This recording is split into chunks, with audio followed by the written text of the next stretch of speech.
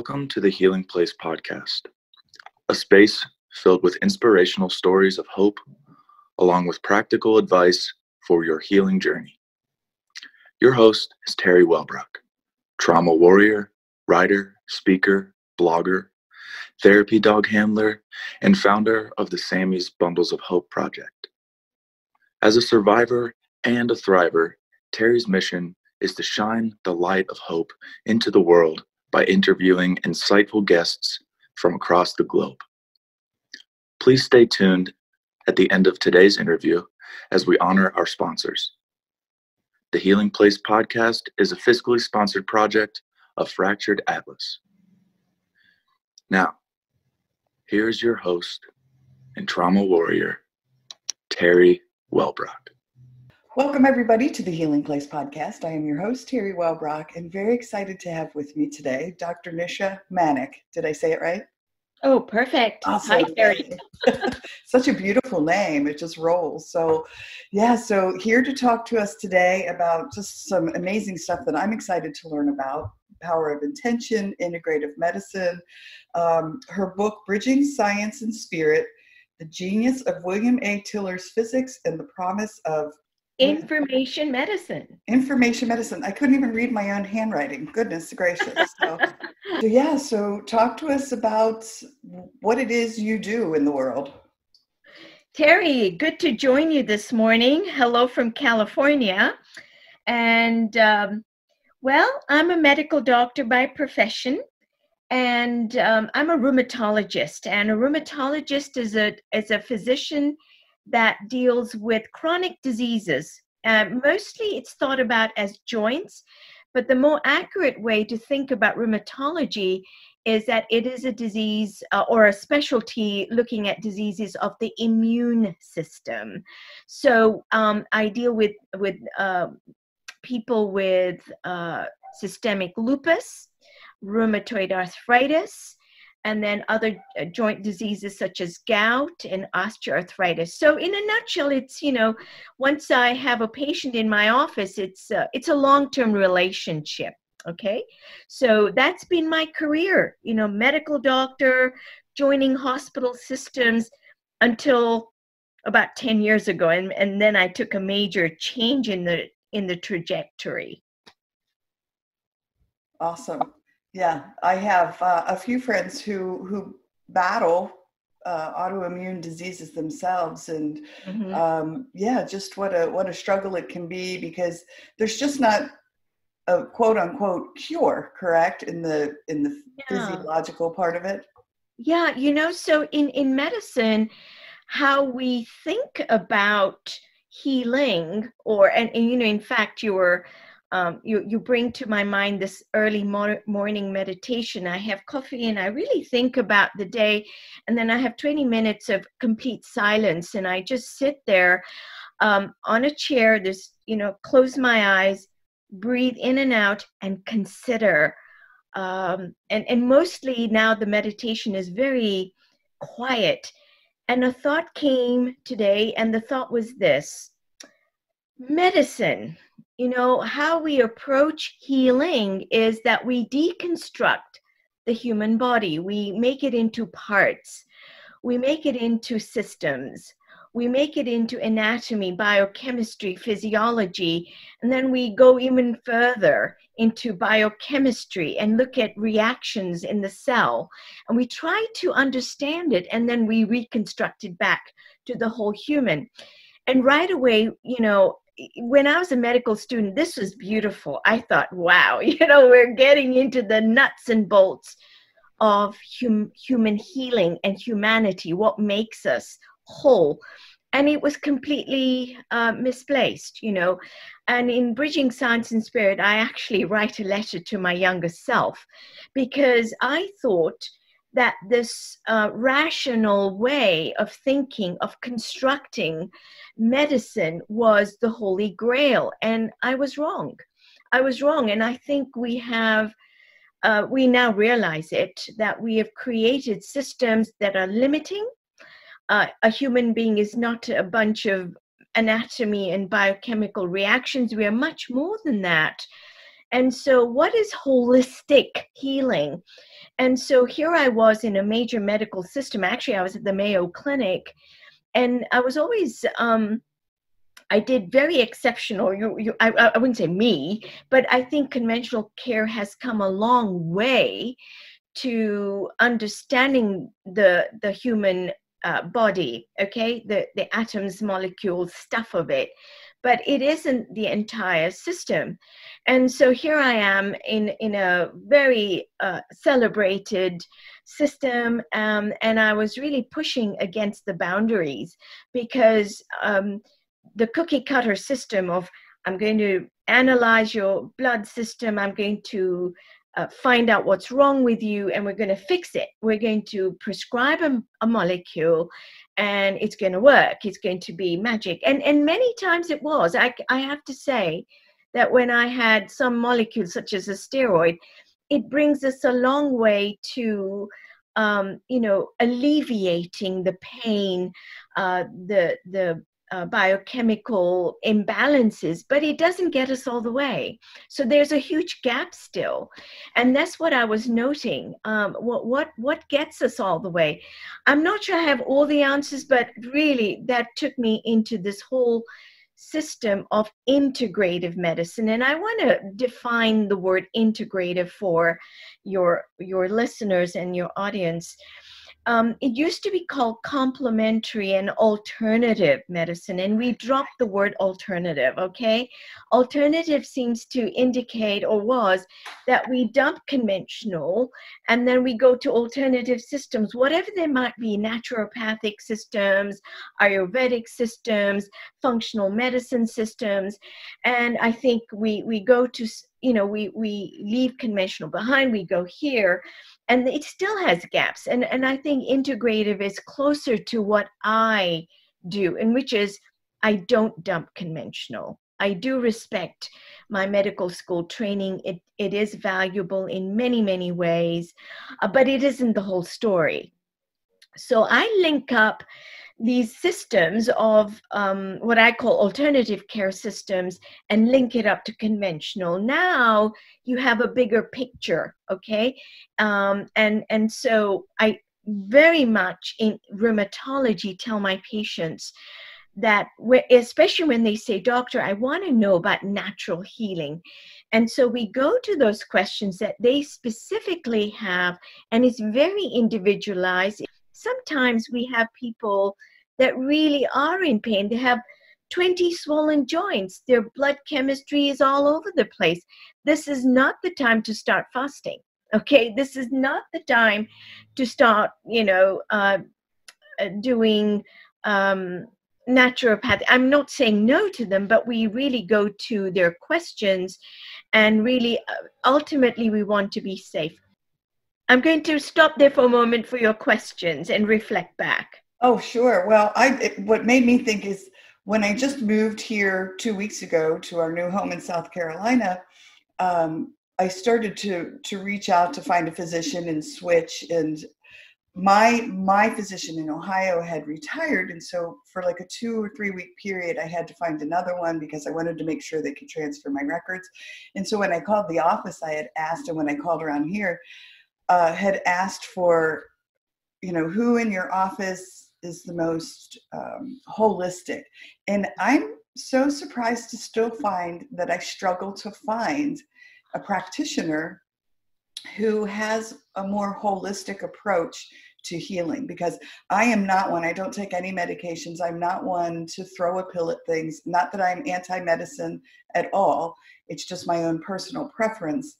But I really find it intriguing, and I hope that it continues to blossom and grow.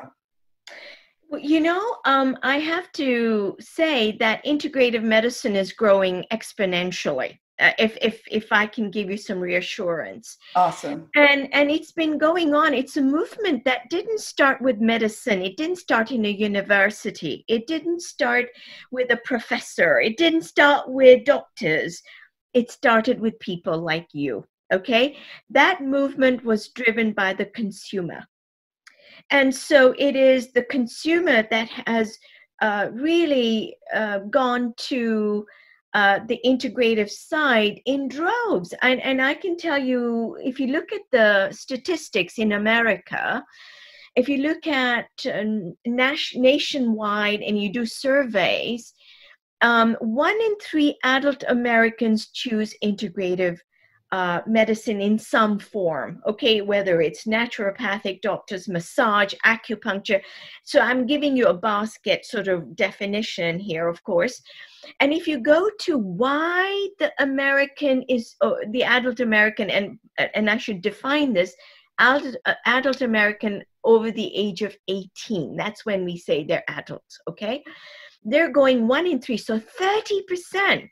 Over 100 million Americans are going, and they're going to these offices in Chinese medicine and massage. Why are they doing that? Why are they doing that? And the number one reason actually is they are looking to answers to reduce pain. They're suffering from pain. Pain in their neck, in their back, in their toe, okay? Headaches, pain. Pain comes in many, many, many forms. So why is medicine failing them? We can say they're failing them, okay? They have looked to conventional care, are not getting answers, so they're going to integrative specialists. So right away, pain is a major gap in conventional care. We are very looking at answers in prescriptions, and it isn't always there. And we have a big problem now about addiction to opiates. Okay, we have a major problem, and the current administration is saying, okay, enough is enough. And then we run into pharmaceuticals, which is a big, big part of conventional care. But the second part is this. That Americans are turning to integrative medicine to find empowerment. They're trying to take back some of the answers within themselves, which is what you're trying to do, Teri. You're saying, let me do my homework. Let me find a partner, a healthcare provider that can listen to me, that can hear my concerns, that I'm not saying no to prescriptions, but who can hear me in all of my concerns. That is a holistic caregiver that looks at the body, that looks at the mind, that looks at my concerns from an emotional standpoint. And I would add one other thing, and I'll come back to that, which is spiritual healing. Not healing, but to really go and unpack that. Which brings me to another reason why Americans are going to integrative medicine, which is this: it's rheumatic diseases. It's my conditions. It's the conditions I see in my office all the time. So I mentioned some of them: neck pain, back pain, gout, and a big one is fibromyalgia. Fibromyalgia, okay? We used to think that fibromyalgia was an immune condition. It turns out not to be true. Fibromyalgia, to define it so your listeners understand what I'm talking about, is this widespread pain, myalgia, all muscles. And we thought it was an immune disease because it was affecting young women in their prime, okay? In their 20s, 30s, 40s, 50s, they are not functioning well. They are fatigued. They have brain fog, and they have tender points. Okay, so initially in the 1990s, we defined fibromyalgia as you press on certain parts of the body, and yeah, they are literally hitting the roof. They literally jump up from the exam table, and we defined certain tender points. Well, it was okay for a time, and now we're redefined. In 2010, there's a new definition of fibromyalgia. It's a system-wide. They have certain things, and some women have brain fog, some women have irritable bowel syndrome, some women cannot focus, some women have such fatigue that they're not even able to function. They're flat on the back. They do a bit of housework, laundry, and they're flat on the back. But there's another aspect of fibromyalgia, which is this inconceivable fatigue. Okay, so there's these definitions that became more multi-system. There's a questionnaire if your listeners want to go into the Google. If you Google new definition of fibromyalgia, it's a PDF. It's free. You can do it. And so as a physician, I now use the new definition of fibromyalgia, which does not use tender points. Okay, because tender points is very subjective. How much you do, 4 kilograms per, meter square. It was very, very defined, and it doesn't really. Everybody would be yelping with pain. I mean, so it didn't work. It defined for a while. We've got a new definition, and when I use that, which is a patient-centered questionnaire, I realized that they are underneath the scoring system. Underneath that, there is a story. Yeah. People come with stories, and especially with fibromyalgia, they have had so many wonderful physicians look at them. They've had MRI up the wazoo. They've had lab testing after lab testing of normal testing, and it's not in their heads. This is very, very real for them. And we've come a long way in anatomy and neurology to understand that fibromyalgia is a threshold in the central nervous system of pain. So they might be sitting in the chair in front of me, and when I say, how much pain do you have? They'll say it's 11 out of 10.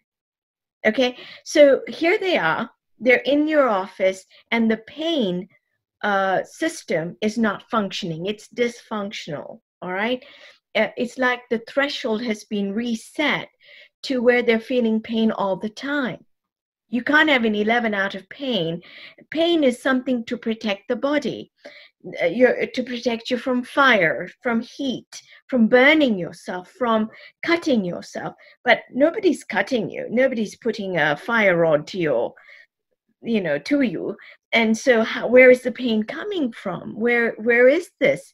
And so you have to dive a little deeper. And a lot of times I can tell you, and this is, I'm speaking from my own personal office perspective, practice perspective.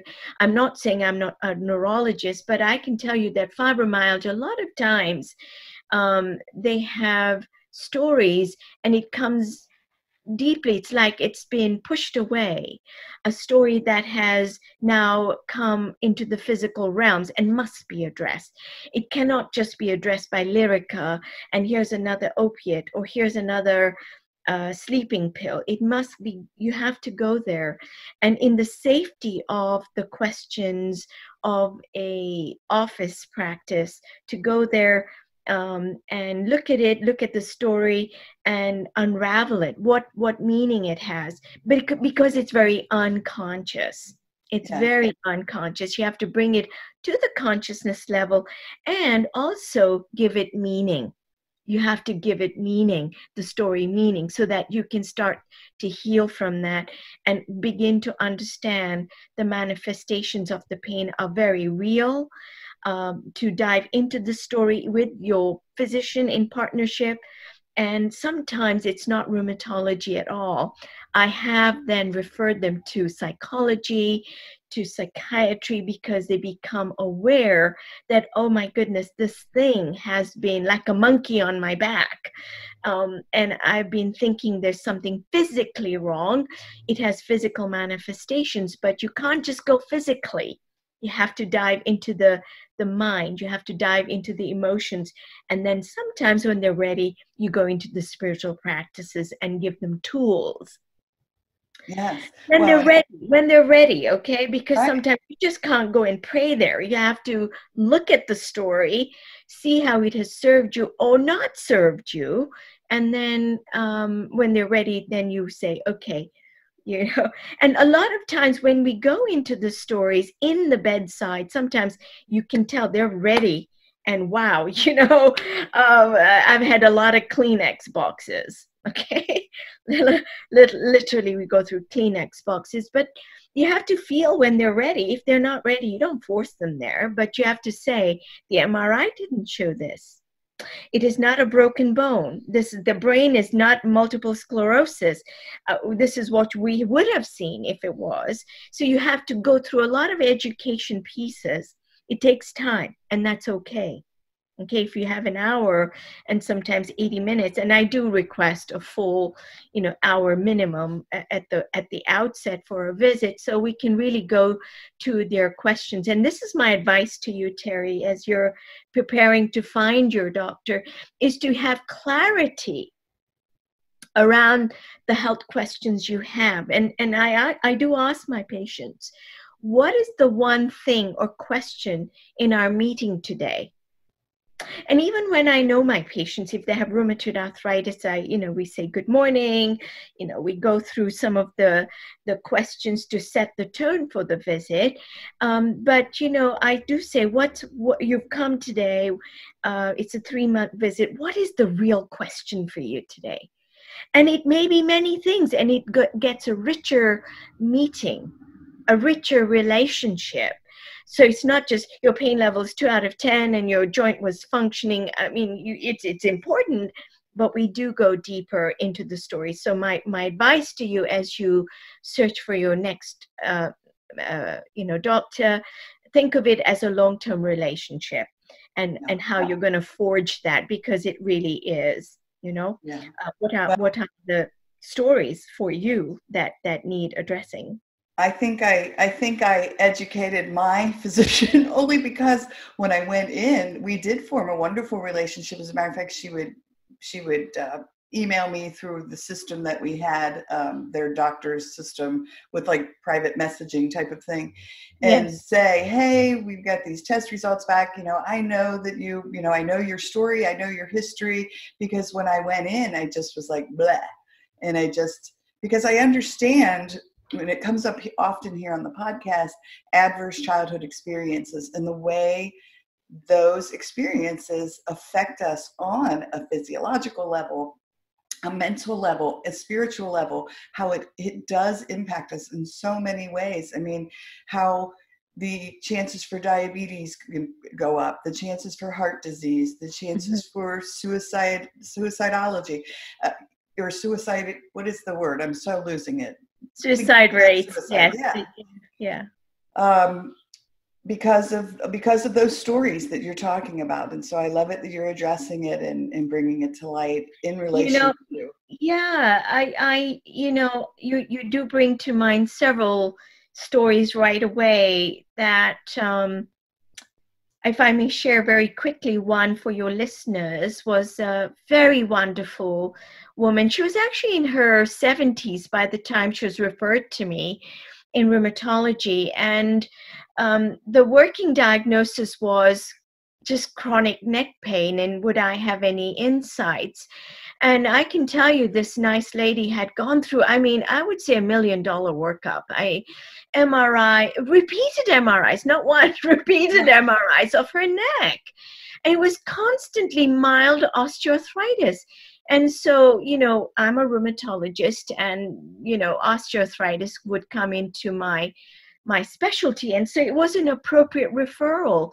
And she was sitting on the exam table and we gone through the stories, or not the history, I should say. And, I did a proper exam, and she really had a full range of motion in her neck. There was no restriction. Her reflexes were fine. So there was no neurological sequelae of this osteoarthritis. And there was no impingement. We say impingement. There's no bone spurs doing funky things on the nerves. And I said, there's got to be something more. And she looked fantastic. She didn't look 70. And I said to her, can we go somewhere else with this whole story? Because I'm impressed. You've had this for years. Your pain level is high and you're smiling. And I said, I just want to explore this pain a little bit more. Can we do that? And she says, yes. I had the permission to go there. I had the permission. And I said, tell me exactly when this pain started. And she was a little confused. She says, well, I don't know. I said, no, we need to go there. Exactly what happened, under the what circumstances, you know, 20 years ago, whatever it was, that this started. And you had to dig a little bit and just hold the space. And it was silent. Sometimes we were just quiet in the waiting, I mean, not waiting, in my office. And then I did something. I said, okay, I'm going to switch off the light. I'm going to leave the room, and you meditate on this for 5-10 minutes. Don't worry. It's your time. And you'll have all the time we need to go where the pain is. It's not in the physical body. Something else is going on. And we need to go there to really resolve this, okay? And I left the room, and I came back, and I switched on the light. And she was looking a little pensive, and I knew she had hit upon it. And I said, are you ready to talk about it? And she says, well, he's twisting my neck. And I said, okay, who's twisting it? And she says, he's trying to kill me. Oh. Yeah, he was. And it turned out that it was her ex-husband who had tried to take her life. And he was smothering her with a pillow. Oh. It was so traumatic that she had pushed it into her subconscious. And for a long time, she had gone about her life. She had divorced the man and had gone and thrived in her life. But this episode where she woke up in a terrified sense, he was twisting her neck. And it was very real. And she cried, you know, and for a long time I said, okay, it's all right. You're safe. Thank you for sharing this very deeply personal and painful episode in your life. And, you know, can we now go the next step? What do you think? And I put it to her, what do you think should be done? Where can we go? You don't need more pain medic. And she immediately says, oh my God, oh my God, oh my God. And, you know, so with her permission, we unpacked the pain that she had, the stories that came after it, and then she actually went to psychology, and you know, and I never saw her again. Oh. And I hope that she came off of. But one tool that I offered her was, now you're ready to go into the heart of forgiveness, and this is where you have intention. Now you have you see, now you have created a space when you have seen the story for your intention to take root. Now you have power, okay? Intention cannot, otherwise, you know, my pain will go away. Well, your intention is very loose. And so we created a space for her to have a very powerful statement, okay? And you have words that now can take shape, not only for your own physical healing, but for the other person, because they were doing things that were hurting also, okay? Yes. So you release yourself and you release the other person. And what was interesting to me when I reached in my own medical integrative understanding was, in rheumatology there are stories, and I can give you many, many stories, but this is just one example. And in at first, Teri, I was going into, I thought, you know, when we deconstruct the human body, the subtle energy system, the biofield, I wanted to go there because I knew it had a lot of power to jumpstart healing, to give more energy, to build on the conventional care. And it does. Tai Chi and acupuncture and yoga, these are important practices, and I actually regularly prescribe them. But what happened was, when I reached out to William Tiller, who's the physics mentor I write about in my book, Bridging Science and Spirit, I thought I was going to learn all about subtle energies and, you know, be a holy grail. And actually it was much, much more. My paradigm and my mindset shifted, not just from conventional excellence there and building on it with energy medicine, but it built on this intention piece. Because when you do Tai Chi and when you do energy, or when you go to an energy practitioner, your intention is playing out. Even as you do your homework to find a new, doctor to partner with for your well-being and health, your intention is playing out. And your motivation is playing out. So, you have to be very aware. And so when I was looking for understanding subtle energies, my intention played out. But something more was a gift with Bill Tiller's work, was that intention is a very powerful force in the universe. Amen. Intention is your intention, your creation of that sentence or information.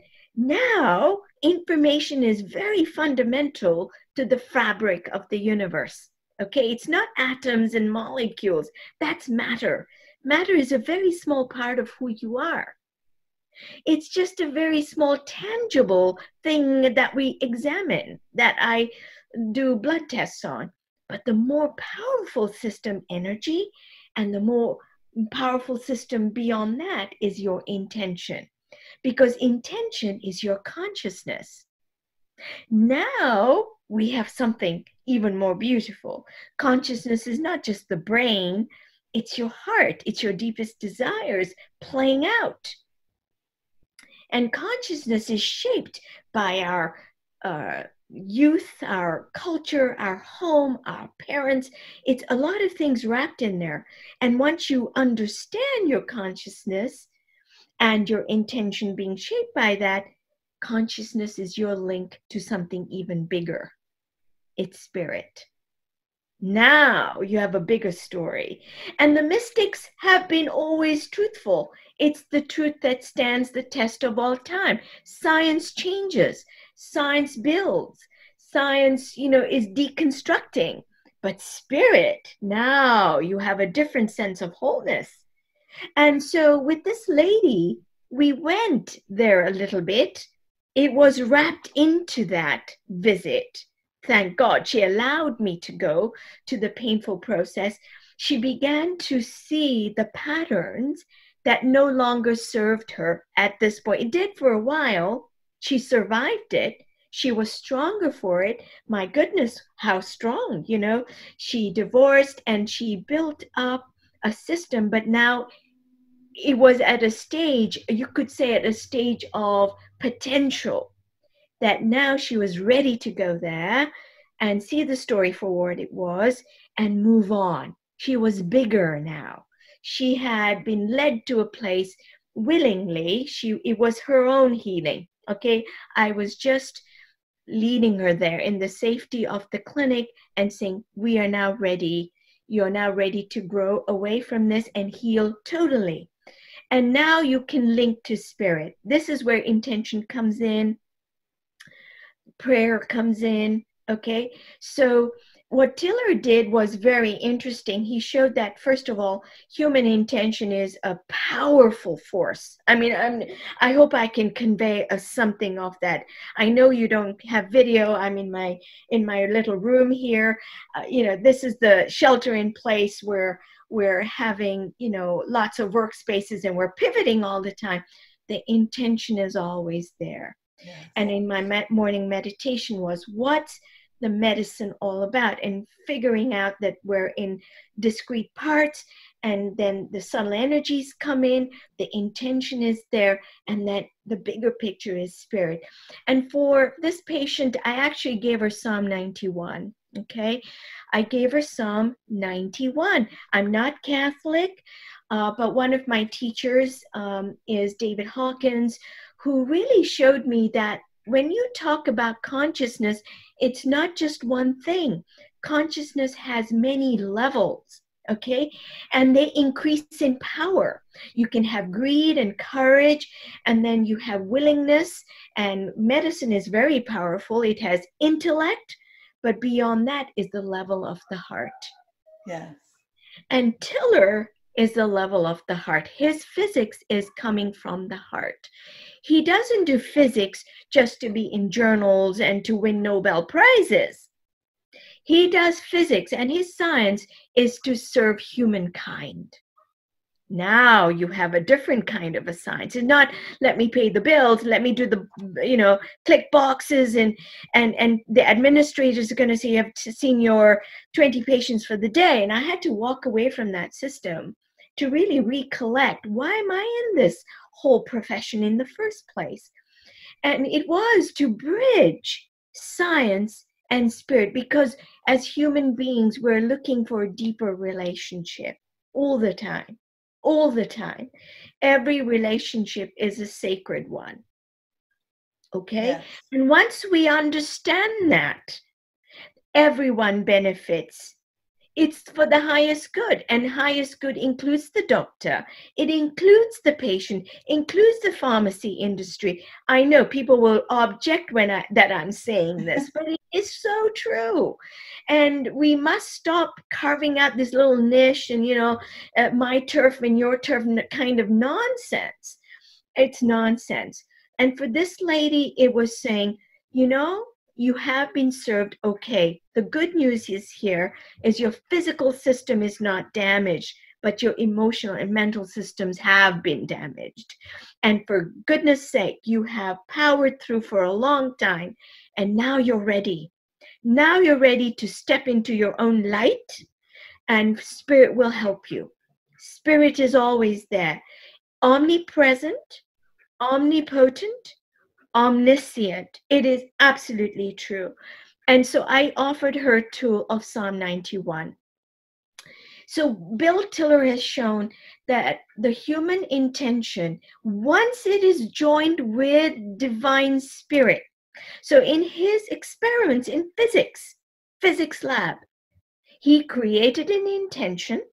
Okay, he writes, let me change this pH of blah water. I'm saying blah, but that was he's a material scientist at Stanford. He's now retired, but he did this awesome, very courageous research in line with conventional care and said, my intention, can it really do things?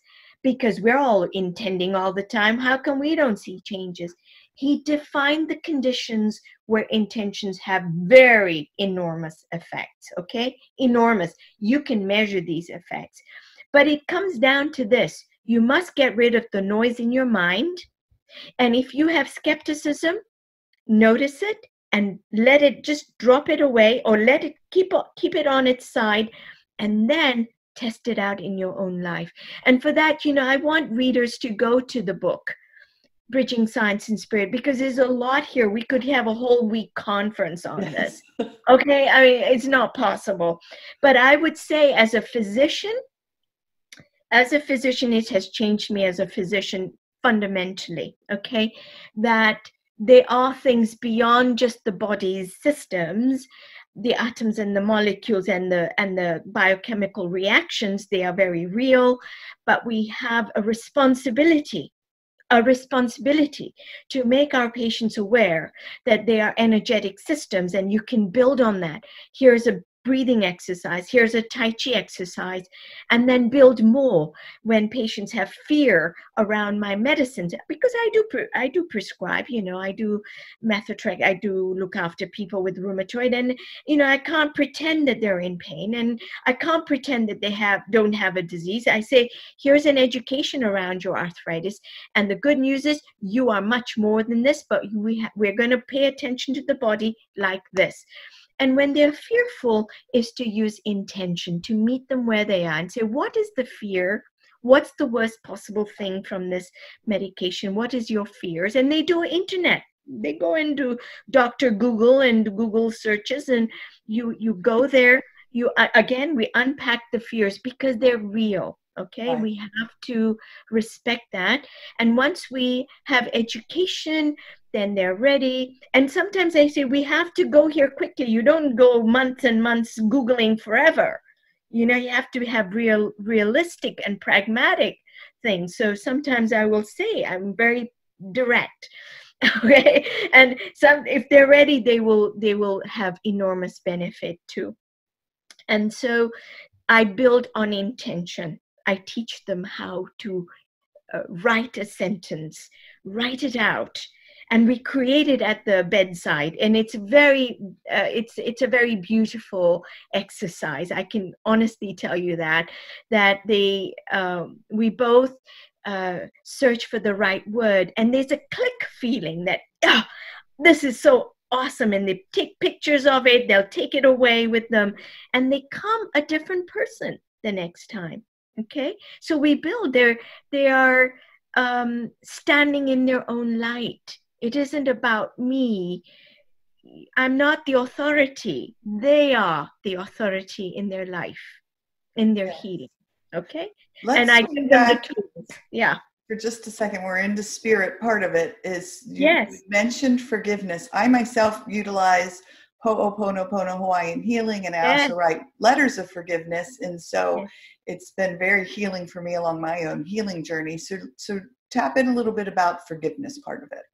Yeah, forgiveness is an incredible tool. This is, I'm reaching into A Course in Miracles, but all spiritual traditions are united in that, because forgiveness is a profound tool of love. It's self-love, and when you are in love, in the field of love, then there is a letting go. You are not wedded to a particular position, my viewpoint. He did this and wrong, because everyone is suffering. There is a cry out of pain when somebody is doing something bad. When I see the civil unrest right now outside, you know, we have witnessed terrible destruction. It's the cry for pain. They're crying out, but they're asleep. Humanity is slow to learn. So these young people or whoever are completely asleep. Forgiveness wakens us up. Okay, it is a tool to waken us up to the greater good, to the greater context, not just the content of all this pain, all this destruction, and oh, woe is me and victims, but rather looking at the greater context. And I'll tell you something, you know, I have a wonderful friend in New York City, and you know, we're both writing our books. I'm writing my second one, and Rebecca, and she says, Nisha, I want to just rush out and protest with everybody else. And I said, stay indoors, because staying indoors is not selfishness. Staying indoors is self-preservation, and it is the biggest tool of political warfare. Okay, because it is a protest. It is like a protest to stay indoors and forgive. It is absolutely a tool of warfare. So make no mistake about it. Jesus was correct. Forgive and choose again. We have choices every single time. My brother, choose again. So I'm not saying resist or ignore the protest, but I choose something different. Yeah. I choose forgiveness and I choose love every single time. And so our traditions come, they unite in that message, actually, any tradition. And I've looked at Buddhism. My book has met Lord Shiva shows up. Swami Yogananda of the Self-Realization Fellowship makes his presence known. Padre Pio, the Saint Pio of Italy, shows up. So, you know, and then St. John and St. Matthew show up. So make no mistake about it. Where two or more are gathered in my name is St. Matthew, okay? They all come. Don't mistake spiritual traditions. They are not separate. They're just tools. They're 10,000 pathways home. And one time, you know, I complained to Dr. Tiller, I don't think science can ever come to consciousness. And he said, you know something, Nisha? Because I was in the subtle energy mode, okay? And he said, you know, when you ask the question with great sensitivity, he didn't say all that, but he just said, science is a way to self-knowledge. Know thyself. Once you know thyself, even science is a beautiful way home. For him, science is home. He said, it's just the next rung. We've discovered the Higgs boson. It's the electromagnetic particle world. We have completed it. We are now poised for the next jump. We must go there. And that's the unseen, non-linear world of science. And that too is limited and will keep advancing because we're evolving. Humankind is not stuck in this matter world when we're Homo sapiens, but we are evolving into Homo universalis, the brotherhood of man. No, this teacher, one of my teachers has said this to me, that, in your time, Nisha, Homo sapiens is going to be Homo universalis. I love it. Yes, yes. That's awesome. All right. So is there anything else that you wanted to touch upon and let the audience know about that we haven't yet delved into? I know we could sit and talk for hours upon hours. Well, Teri, you've been so generous because I've just continued to talk. You can see I get on a train and I'm on that train. I love it. You can't get off. But I want to say this, and to all the listeners, that with the pandemic, with all of the unrest, we are in an election year. The world is not the same anymore, no matter what. There is no normal, going back to normal. Know this, that you have at your disposable, let's dispose of the old world. We are going to recreate our new realities. And you have great, great inner potential, more than you can ever know. And you are within your power. Go discover it. Do not be despondent, but rise up to the challenge in your own home. Meditate, look at the question, look at the stories. If they don't serve you well, create a bigger one, better one, okay? And Teri, I think you have done a big service to your listeners by, bringing these questions and making them available, laying them all out. Okay. Thank you. Yes. Well, I feel it's such a soul calling. It's just my sole purpose, and it brings me so much joy. I sit here and I smile, when I listen to my guests talk and listening to you talk, because it resonates with my heart and it resonates with my soul, and I love it. So, yeah. Thank you, Teri. Well, you have a wonderful, wonderful start to a Tuesday. Oh, thank you. So let me ask you real quick, how do people find you? How do they get a hold of you?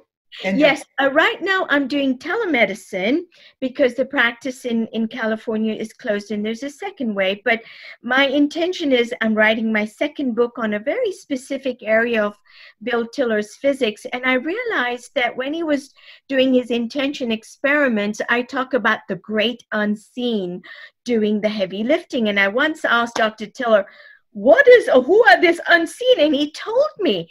I didn't think of it very much at the time. Fast forward, I'm realizing I need to go there to write about, the great unseen. Who are the angels who help us, who linked arms with Tiller? Yeah. And this isn't just a feel-good exercise. This is real nuts and bolts. Angels are not just feeling good. In fact, one of my teachers has said, we are not about feeling good all the time. We're addicted to feeling good. We are human beings. We must grow up. And so this book is really exploring this relationship of the unseen and Tiller, particularly how this plays out in science. So my intention in this quiet time has been actually very rewarding. A lot of my time is, of course, at the bedside. So the telemedicine is underserved populations in the upper Midwest. And it's been a real gift because I do have a little bit of an income. So I do that. I write my book and really also look at this whole question of intention in more detail. What does it really mean to intend? Because to me, it was very obvious. And I realized it's not that obvious. You have to clear the field. How do you do that? What are the shiny objects that people want? It starts there often, what is the next shiny object I want? Because I do that too. And that's okay. and you go into the deeper layers of intention. So I'm looking at that aspect. What does it mean to have intention? What does it mean to have a powerful intention? And how do you link up with the divine? Because it will work. Whenever you have a prayer, the Father always answers. The divine cannot but supply you. Okay, that really is true. So how people can find me right now is my website, and you can sign up for my email. It's a very small email list. I'm not used to doing these things, but hey, it's there. But Nisha Manek, MD.com. So NISHA Manek, MANEK, MD.com. All one word, Nisha Manek, MD.com. And I hope that they will go and pick up a copy of this book. And I'm happy to say, Teri, this is the other intention part. The pandemic, had a significant effect in that the print copies didn't go out. And so it was non-essential. The ebook flew, but the print books didn't. So I'm having an audiobook created for Bridging Science and Spirit. So I hope your listeners will tune in, and in another couple of months, the audiobook, which I have a terrific narrator, will do a great job, and I'm very excited about that. Oh my gosh, that's wonderful. And I can't wait to read the second book. I mean, well, the first book too, but yeah, the second one, I'm very excited. Yeah. The unseen is there. And I can tell you, I didn't realize how active they are, even in the Bridging Science and Spirit. A lot of times, I'm not a physicist, and I prayed. There were certain weak links, you might say, in the bridge, the construction. I was engineering this bridge, and my editor says, I don't believe that. So I prayed over it, and wow. I mean, they absolutely answered me, and I was encouraged. And I would say I would get, people say I get goosebumps, and I'm a doctor. And I thought, I don't know what they're talking about. Yes, there's something to it all. that you're answered, and there are absolute tangible things that, this is the information that you're being supplied with. And I won't go into that because it's my personal tools and, Right. Yeah. Well, thank you so much. And again, thank you for being here and shining your beautiful light of hope, and for the work you're doing to help others along their healing journey. Thank you, Teri, for having me. Bye-bye for now. Absolutely. Everyone, until next time, remember, be gentle with yourself. Thank you so much for listening today to the Healing Place podcast with your host and trauma warrior, Teri Wellbrock. If you enjoyed this episode and want to learn more about Teri, her mission, and the Hope for Healing journey, visit Teri's website at www.teriwellbrock.com. Thank you for liking, commenting, sharing, and offering your reviews on our YouTube channel, audio outlets, and Facebook page. And as Teri reminds us, until next time, remember, be gentle with yourself.